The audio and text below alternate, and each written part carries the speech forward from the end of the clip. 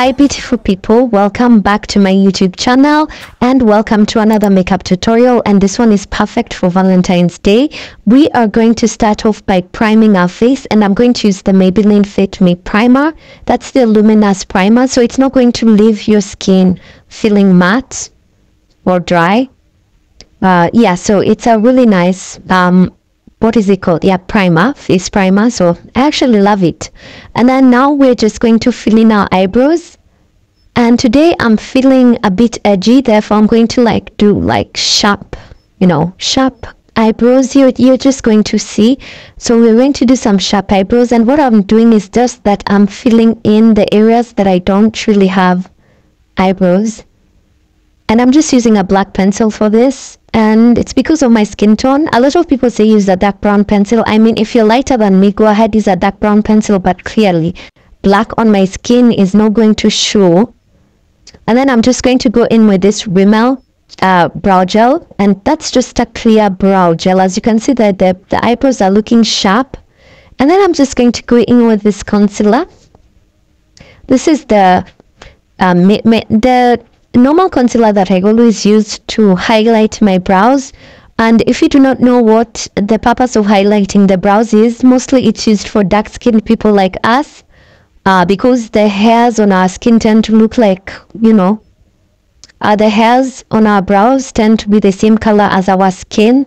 So you just apply a slightly lighter shade of concealer above and below your eyebrows, just to make them more defined and more visible on your face. Essentially, it's just to make them more visible.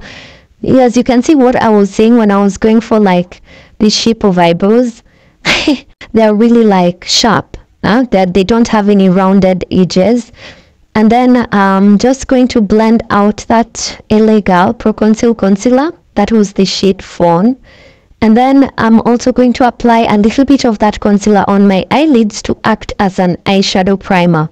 Now this is a very crucial step, especially if you want your eyeshadow to last all day long. Use either concealer or an eyeshadow primer on your eyelids first before you apply your eyeshadow. And then now we're going to go in with another LA Girl color corrector, and that is their orange color corrector. This is just for correcting dark areas on your skin, like shadows on your skin, dark spots on your skin. And I'm just going to tap in using a beauty blender. Now I have not done a makeup tutorial in a while. I think the last makeup tutorial that I did was in December, during Christmas, before Christmas actually. But you guys are just going to forgive me if anything goes wrong. Anyway, now it's time for our foundation. And I'm going to be mixing two foundations. So I've mixed the L'Oreal True Match foundation in the shade 9N. And I've also I've added in a drop of the L'Oreal True Match Hyaluronic Serum foundation in the shade number 7 to 8. And the ratio was 2:1. So 2 drops of the 9N and 1 drop of the 7 to 8.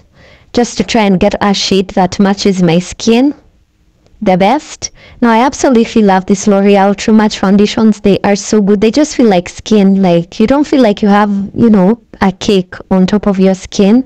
Essentially, they let your skin breathe. That's why I absolutely love them. And then now we've done concealer to brighten our under eyes and also to highlight the areas that we want highlighted on our face. So I'm using the Maybelline Fit Me concealer for this, and this is the shade Cafe, which was number 50. And then just for further brightening, just under my eyes only, and also on the bridge of my nose. I had not highlighted the bridge of my nose. I'm going to be using the NYX concealer. This is the HD Studio Photogenic Concealer, and that's the shade 6.5. And I'm just going to dab in with a beauty blender. Dab, dab, dab, dab. I always use one beauty blender for all my steps. So I'll use the same beauty blender to apply foundation. Maybe just turn it on the other side and use it to apply the concealer. So, I don't have a lot of wastage. And then I've just patted in a setting powder, the Black Opal setting powder, over the areas I applied concealer. And then now, as you can see, we are already doing our eyeshadow, and I've just gone with a very, very neutral eyeshadow. That's just a brown plain eyeshadow. And then after applying the brown plain eyeshadow all over my eyelids, I'm going to take a bit of glitter eyeshadow, and I'm just going to apply it in the inner corners of my eyelid and the inner corners of my eyes, just like a brightening effect, because I really want like a neutral eyeshadow look.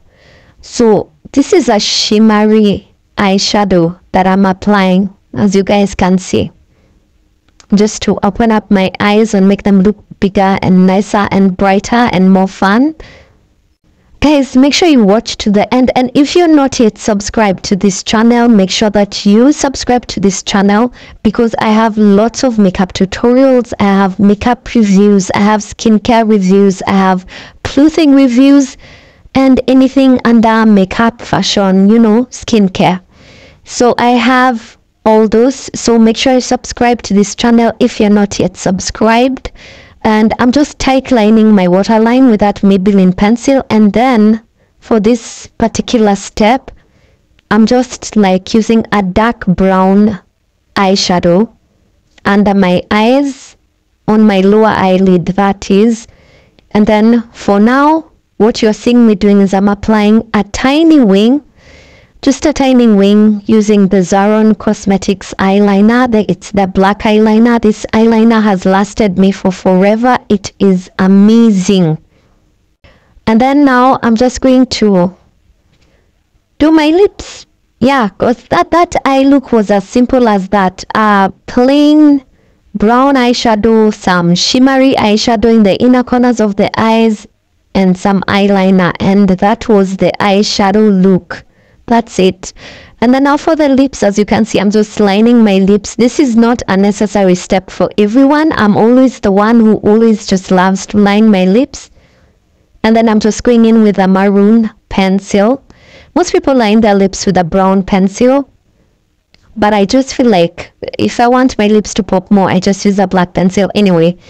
Yeah, so I'm just going to apply the maroon lip pencil all over my lips, making sure to blend it into the black pencil so that it doesn't look so crazy. And then now I'm going to take one of my favorite lipsticks of 2023.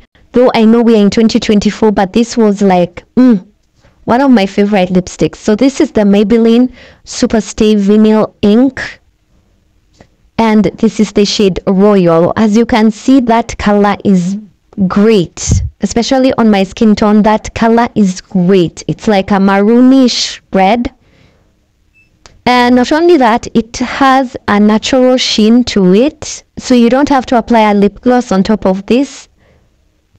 That's just like, it's like magic essentially. Like, it looks like I've applied a lip gloss, but it's just lipstick, and it's like a liquid formula, so it's not like the, you know, retro formulas.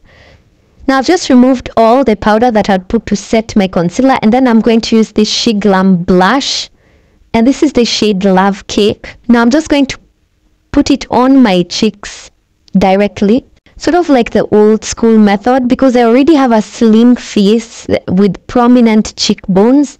So if you want to apply blush on your cheekbones, you know, and make them sharper, that's okay, but I already have like prominent cheekbones, so I just want to like soften my face a little bit. That's why I'm applying it like on the center of my cheeks instead of like dragging it high up my cheekbones. You can always drag it high up your cheekbones if you want to have like that chiseled effect, but I think I naturally have a chiseled face, so I will just be applying it on the center only. And then now I'm just going to go in with this NYX. These are eyeshadows, liquid eyeshadows, but I absolutely love applying them on my nose just to create a sheen. And there we have it, guys.